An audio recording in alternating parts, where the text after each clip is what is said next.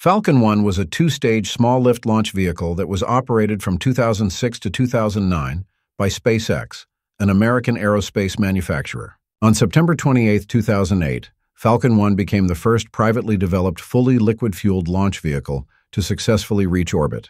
The Falcon 1 used LOX RP-1 for both stages, the first stage powered by a single pump-fed Merlin engine, and the second stage powered by SpaceX's pressure-fed Kestrel vacuum engine. The rocket is 21 meters tall and 1.7 meters wide, with a mass of about 28,000 kilograms. According to SpaceX, the Falcon 1 was designed to minimize price per launch for low Earth orbit satellites, increase reliability, and optimize flight environment and time to launch. SpaceX quoted Falcon 1 launch prices as being the same for all customers. In 2005, Falcon 1 was advertised as costing $5.9 million, $9.5 million when adjusted for inflation in 2025. In 2006 until 2007, the quoted price of the rocket when operational was $6.7 million.